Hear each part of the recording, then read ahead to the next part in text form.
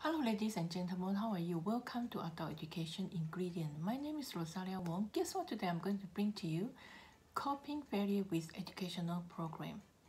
Recently, I read an article by Mill in 1991 responding to success and failure. Mill taught us how to cope and face with failure. Indeed, it is a very useful article for those who are in need of the guidance during the time of feeling down. First of all, Mill taught us how to cope with failure by defining the word failure. You must understand the word failure. So what does failure mean?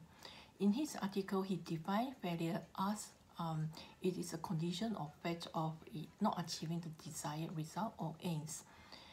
Failure also defined by Mill as the consideration or fact of insufficient or lacking, for example, a falling short or a weakening or something. Mill also continued to offer ways to deal with program failure. For example, he said the attendance means the course did not work. For example, marketing. So the attendance, the less attendance means the course marketing is not working. If more attendance, it means the course marketing is working. Okay, just simple as that. And maybe the topic wasn't right, and it was ahead of its was scheduled ahead of its time, or it was scheduled like ahead of its time of the day, which means a day, week, or the month. Okay, failure also by Mill also means that the topic probably perhaps not satisfactory, and the content was not satisfactory by the participants, or the instructor was off track, and the needs survey did not review the real topic, or the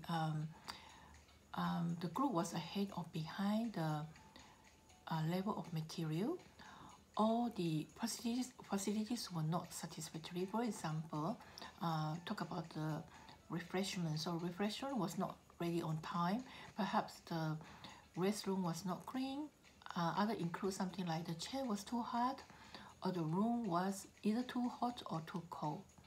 Okay, all of that, but according to Mill, he suggests some guidelines to help us to know that actually coping with failure is a kind of is a process, is a method. He said our ability to take risks is closely tied to our ability to cope with the failure.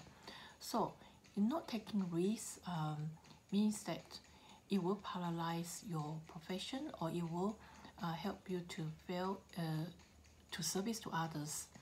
Driscoll in 1989 in Mill's article also suggests some good points, which is Driscoll identified 4 benefits of failure. So number one, what are the benefits of failures? So 4 benefits of failure are: number one, it helps us to be more robust, stronger, and more resilient to the struggle. Number 2, it helps us to know and aware of what we are up against. Number 3, actually failure is a stepping stone to success. Number 4, failure also helps us to rebuild our humility and prevent us to take ourselves too seriously. Mill also suggests some guidelines for failure in adult continuing education program. Number 1, what can you do to help you to cope with that? So number 1 is to analyze failure, analyze why the program failed, or why you fail in anything.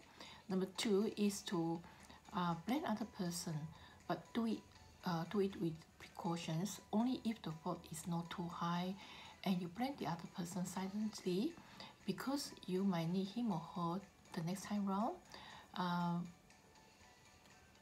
Number 3, Mill suggests to tell and share. So what do you mean by tell and share? Is to, for example, to talk over your feeling of frustrations, feelings of jobs, or feelings of problems about the issues, and anything like questions and all that. Number 4 is remain objective. So remain objective, which means that, for example, you will know, you can see what has done, what it has been done, and why it failed, and how you might do it differently the next time round. For example, reflect. during the time of failure. And number 5 is to exercise. So regular exercise to help you to be more on a cue, and failure doesn't represent the significant changes in your life. Okay.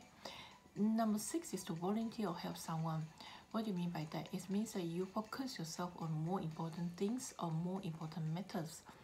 Number 7 is to be kind to yourself, like take a short break or go for a holiday or buy something extravagant just for yourself, etc.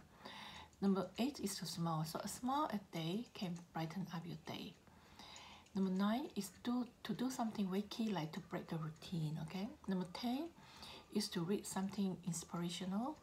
And number 11 is to take a risk on another program, or to take a risk on another thing, another hobby, for example, right? So failing anything doesn't mean the end of the world. It means that it is a time to reflect, a time to adjust yourself, and a time to take a short break. So if only we remain calm and confident, and finding or seek help during the process of failure, nothing is too hard for us all anymore. Okay, let's come to the end of my topic. Please do subscribe and like my channel, and thank you very much for tuning in. And for everybody, please stay safe, and until next time, goodbye.